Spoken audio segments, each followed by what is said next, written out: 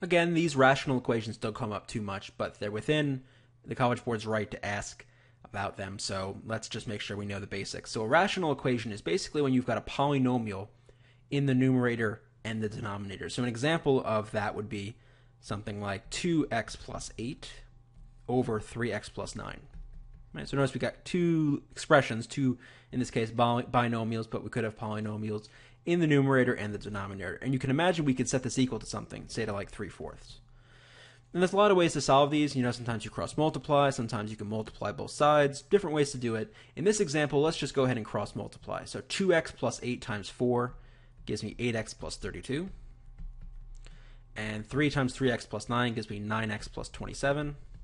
Do a little rearranging, I get x equals 5, which would be the answer in this case. And that's pretty much all you need to know for rational equations. Just remember, cross multiply is the main technique you would use in that situation.